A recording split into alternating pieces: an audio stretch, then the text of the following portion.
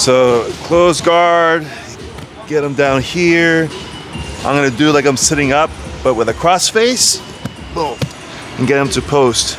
Now normally we can do a triangle setup here, but rather than doing the triangle setup, I'm gonna put my foot inside that elbow here. And this gives me a few options. One, I can just blast it out, and that'll give you the sweep right there.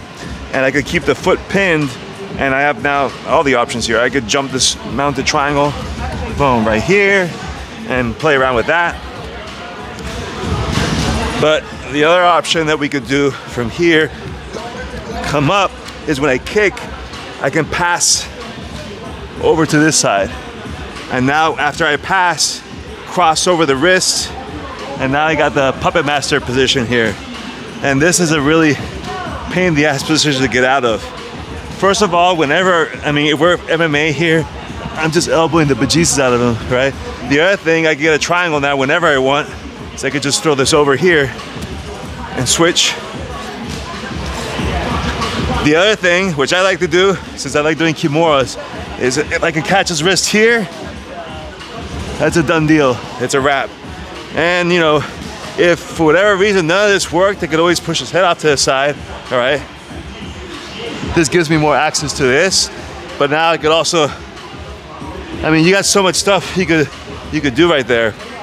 So another angle from here, boom, pop.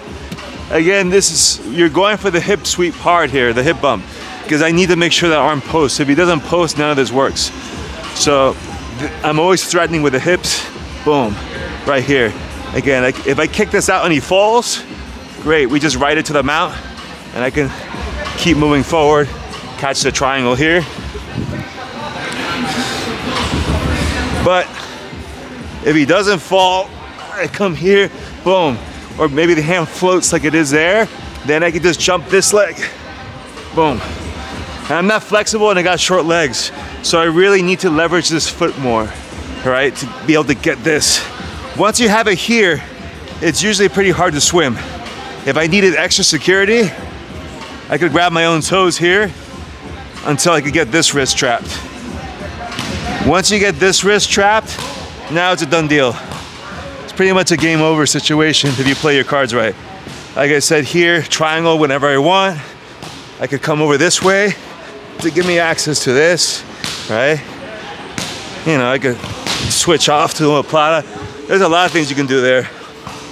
All right, so this basic little cross-face hip bump to triangle, and then we could also set it up for the puppet master.